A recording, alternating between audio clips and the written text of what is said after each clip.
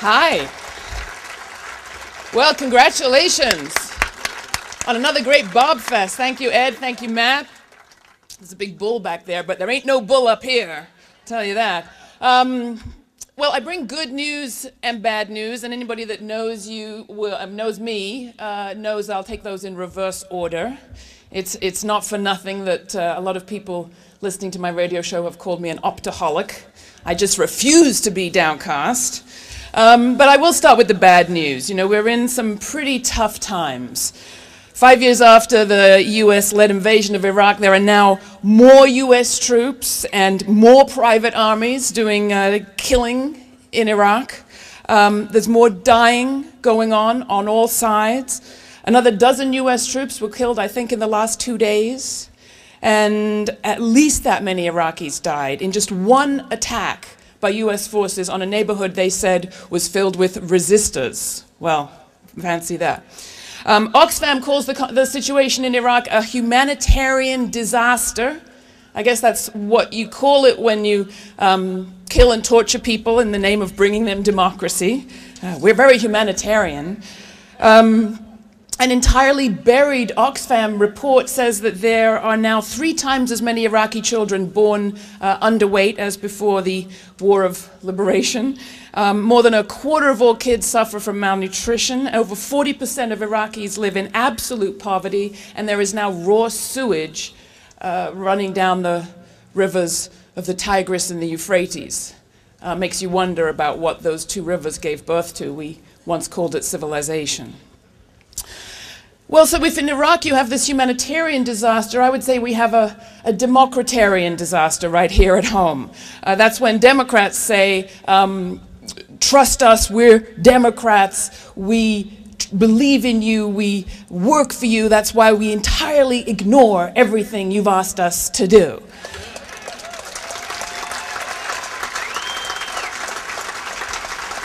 Instead of ending the war, the party that was elected to do just that has voted to extend it. And instead of doing anything serious like cutting off the gravy train to the gun makers or impeaching the war makers, Democratic Majority Leaders Harry Reid and Nancy Pelosi are said to have set their sights now on, yes, you guessed it, compromise.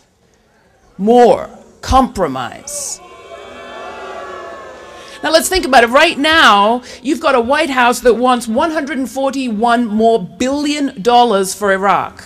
$141 billion more. Just think about it. Wisconsin Congressman David Obey chairs the Appropriations Committee in the House. If he refuses to permit a vote on that appropriation to come to the floor, that appropriation will not be made.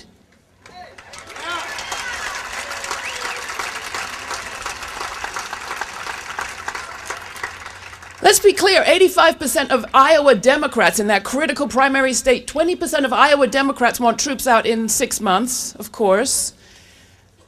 51% of Iowa Republicans want the very same thing.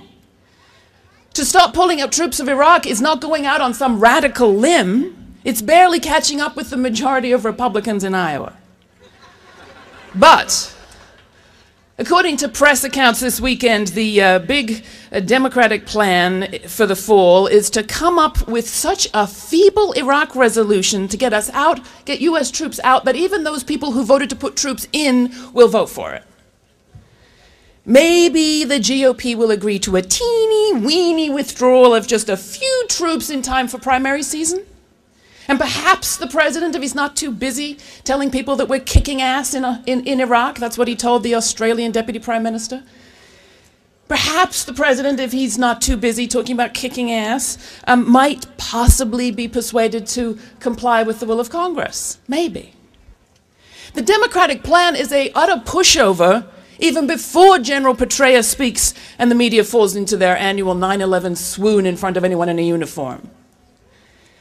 The Democratic leadership at this point will listen to men in the military. They'll listen to the military men, they'll listen to the missionary men, they'll listen to the millionaires, the free marketeers, they'll even listen to the GOP, the greedy oil profiteers in the White House, before they'll listen to us and their own voters. Well, thank goodness there's always Osama bin Laden. I think that's the one person the Democratic leadership's not actually willing to make bipartisan agreements with, not yet. So you've got the humanitarian disaster in Iraq. Americans tell Iraqis, trust us, we're Americans, we kill you because we love you. Sounds like a wife beater. Then you've got the democratarian disaster at home where they say, trust us, we're Democrats, we ignore you because we love you. And it's not just on the Iraq question.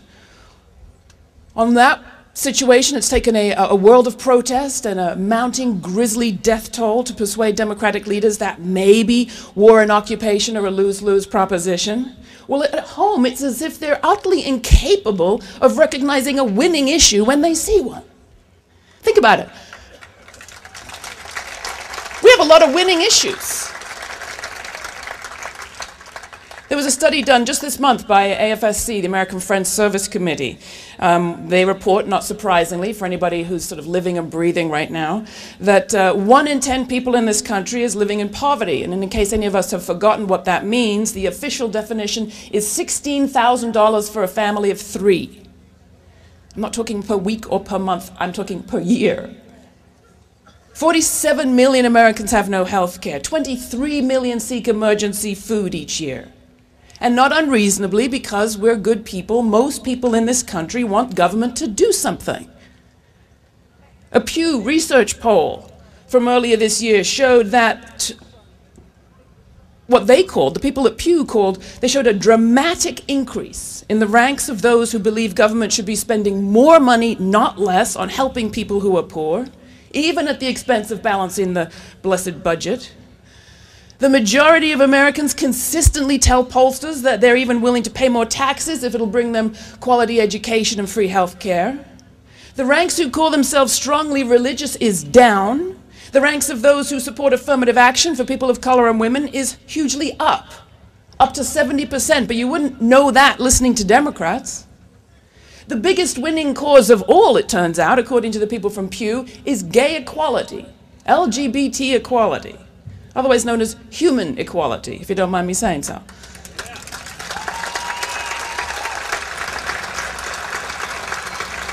Today, according to Pew, and these are no radical folks, they didn't just poll the East Village, you know, they didn't just poll downtown Manhattan. Today, almost 60% of white evangelical Protestants think it's wrong to fire queer teachers from public schools. Now, okay, allowing people to go and work in our high schools is not exactly doing them a big favor, but still, hallelujah, right? Same with abortion. After 30 years of backlash, bombings, murders, you name it, very little defense of a woman's right to choose, still the majority of Americans say, nope, we still support legal abortion no matter what, you can stuff it. To which, what do those Democratic consultants say?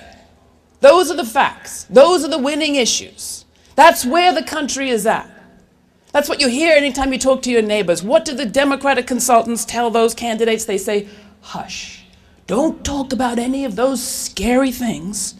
Remember after 2004, what we were all told was we should do reframing of our issues and our beliefs. Remember that?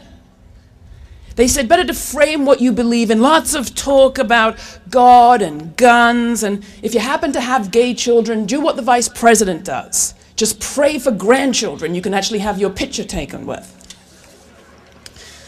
So what's the result of all this? You have candidates who speak as if they are utterly cut off at the heart and have no idea what's going on in their head.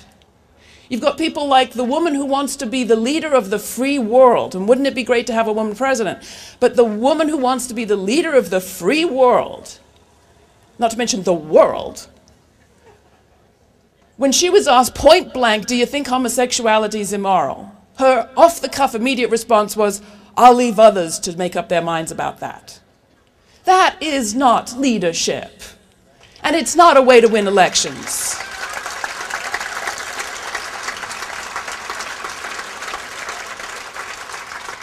And when a candidate doesn't talk as if they have no connection between their mouth and their heart, when a candidate talks as if they actually care about something, they're ridiculed resolutely by the media.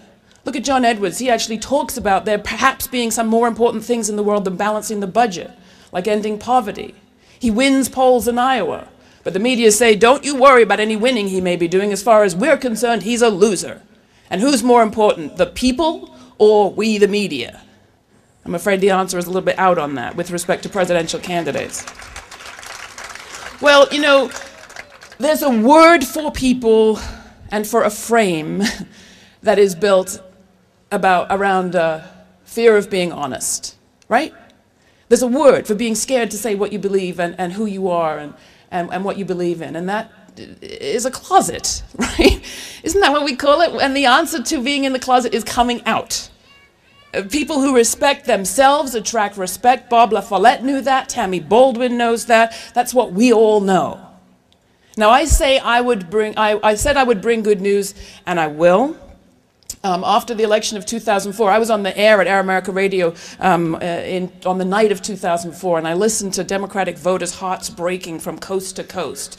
People had poured out their heart and soul into that election. They'd put out money, they'd put out names, they'd traveled across the country. They really did everything they could think of. We all did everything we could think of to get rid of Bush and Cheney. And on election night, it was as if people had seen one too many of those vote or die posters, and they hadn't quite expected to do both. I called it the night of the politically living dead.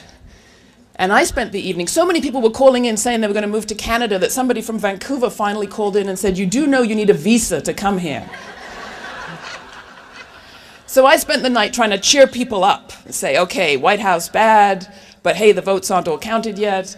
And besides, people in blue states like in red states like Florida and Nevada managed to raise the minimum wage. You had some victories go down despite what you heard. Listen to what happened in Montana. The governor there is a Democrat for the first time in 16 years. And then I went home and I thought, maybe I'm dreaming. Perhaps I should go and check all my optimism out. So I decided to travel the country to find out what was really going on. I traveled from Milwaukee, right here in Milwaukee, to Miami, to Salt Lake City, to Las Vegas, and I found that there is a whole tide of what I call blue grit Democrats rising up, and they're big D, little d. They've had enough of these mealy-mouthed, cut off at the heart, closeted politicians, and they're coming out.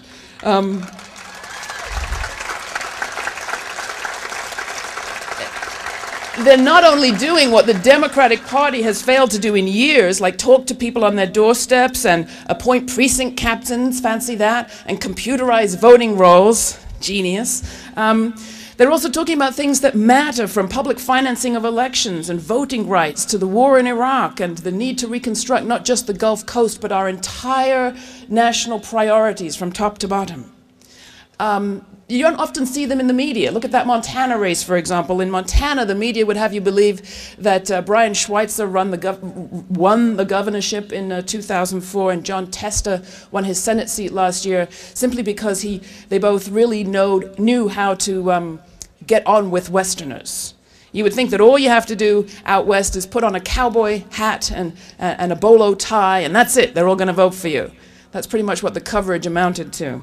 Well, the reality is local environmentalists, women's organizations, and Native Americans have been busy for years on the electoral front, redrawing district maps, mobilizing people, signing up new voters by the thousand. That's what paid off.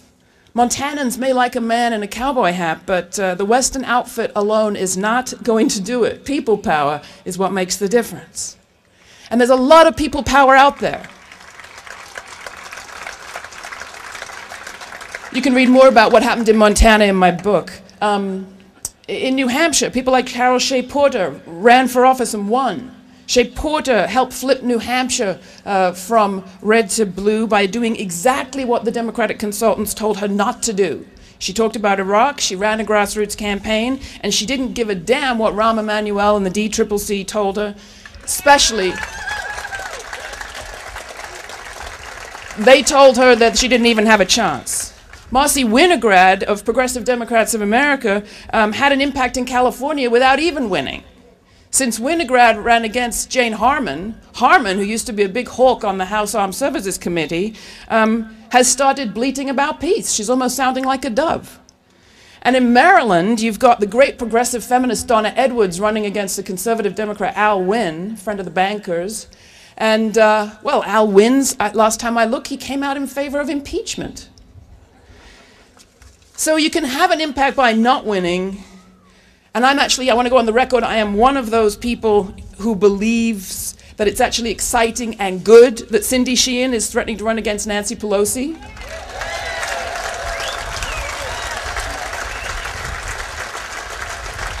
Run, Cindy, run, I say.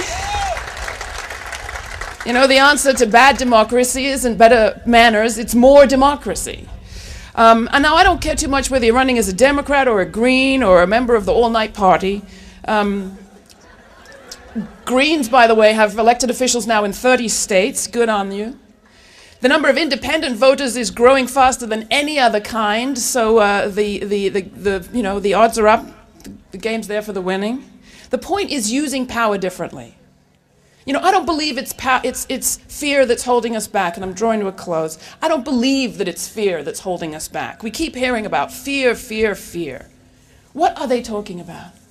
I've spent a good amount of time in the last 2 years in the South, and I've hung out with people who have a lot to be fearful of.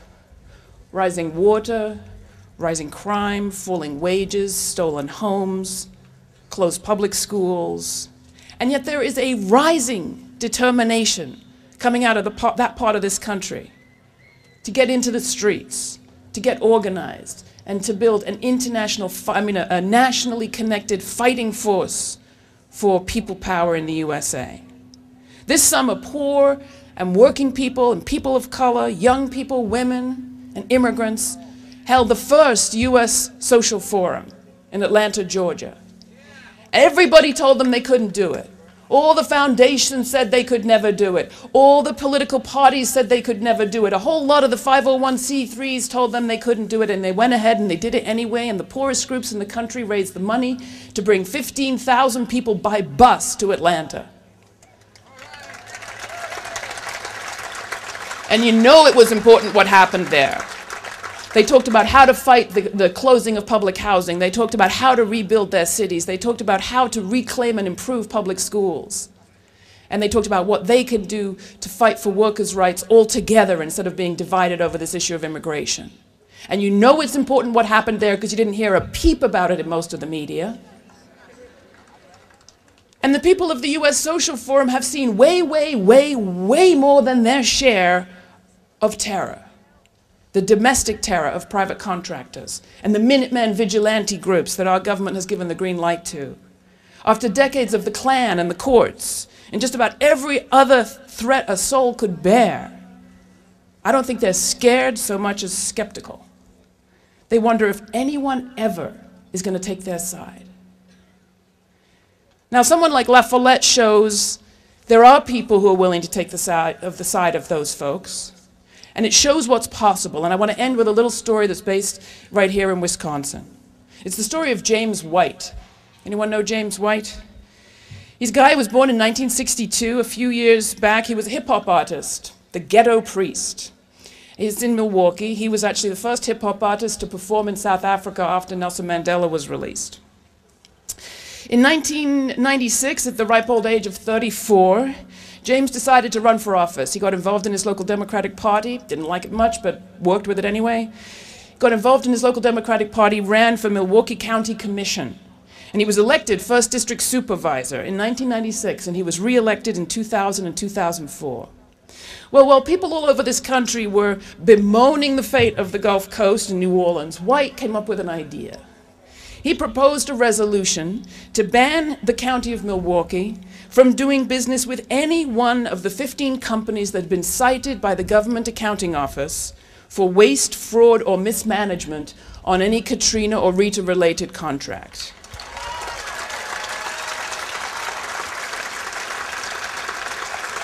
Not only, I'm glad that you're clapping at the proposal, because it's important to propose great stuff. That's how we move our issues forward even when we don't win. But he did win.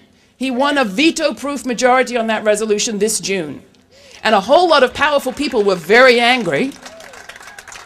Because one very large company, for example, that does business with the county on transport, C2MH Hill, lost $30 million of contracts because of what they hadn't done for the people of New Orleans. And I sat James White, lovely guy, I sat James White down with a woman called Monique Harden, one of the leaders of one of the survivor groups in New Orleans, down at my microphones when I was down at the Social Forum last whenever it was, July. And they talked. And Monique, who was one of those people that felt skeptical that anybody ever listened to anything the people from the Gulf had to say, and that anybody was coming to their aid, and that anybody cared, she just thanked White. She thanked James, and she said, "Thank you. What you did gives us confidence," she told Radio Nation. "It makes us believe. It makes us believe that people can do more than petition their government. They can become their government, or they can go down fighting like Bob La Follette did." Read Blue Grit. I'm selling it back there. I'll sign it for you. It's about getting our confidence back. It's happening in this country. You're just not going to hear about it or see it on your TV. As my dearly beloved and much missed friend and Progressive Magazine contributor June Jordan, the poet, wrote, she said, "We are the people. We are not fringe elements or special interest groups or so-called minorities. Without us, there is no legitimate majority. We are the mainstream. We have become the people. And let our elected leadership beware. We are not," this is now me speaking, "we are not in this for a Democratic majority or for turning red states blue. We are in this for change in our lives and in our communities and protection of this planet and this country that we love. And we're not waiting